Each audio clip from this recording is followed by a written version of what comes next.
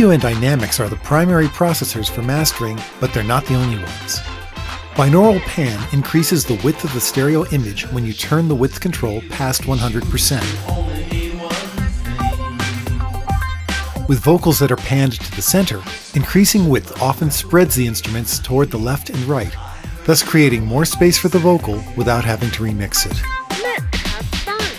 If a track's stereo balance isn't quite right, adjust it with the pan control. The phase meter shows this change as the center line goes from off-center to center. To check how a track sounds in mono, insert binaural pan at the end of the signal chain, then click on the mono button.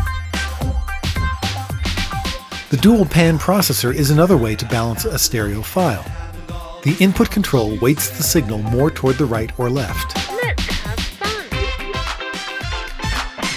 The pan controls can narrow a stereo signal selectively for each channel all the way down to mono. With link enabled, setting the width control to -100% reverses the left and right channels. Turning it to center narrows the width to mono, then turning toward +100% widens the signal again, with left and right in their non-reversed positions. The pan control now weights the signal toward one side or the other.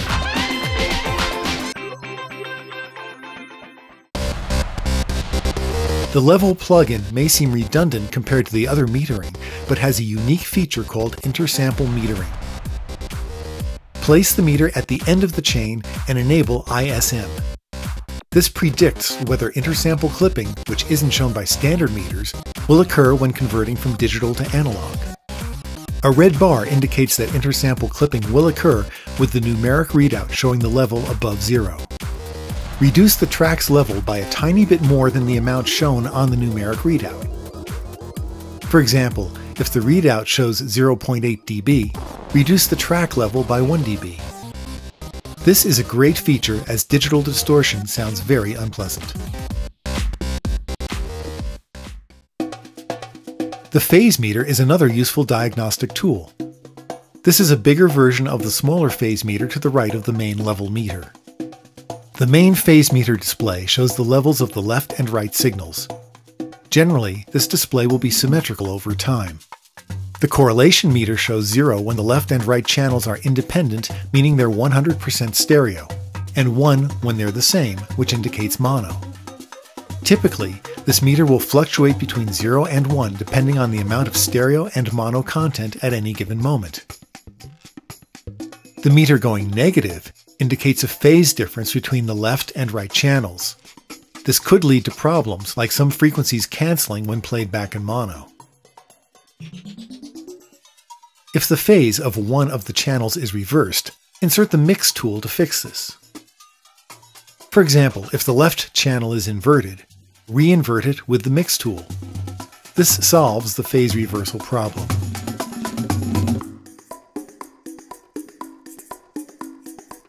Our final processor is Reverb. When working with music cut at different times or in different studios, adding a hint of ambience may improve the track-to-track continuity. Studio One offers two reverbs, the Room Algorithmic Reverb and Open Air Convolution Reverb. The Room Reverb is more adjustable, while the Open Air gives extremely realistic ambiances. For mastering, the Room Reverb makes it easy to obtain subtle effects. As one example, the Small Club preset can add some simple ambience. Turn the dry-wet control to 100% wet and adjust the mix control for the proportion of reverb sound with room reflections. Then, dial in the desired amount of reverb with the dry-wet control. You shouldn't need more than 10 to 15% to give a subtle hint of room sound.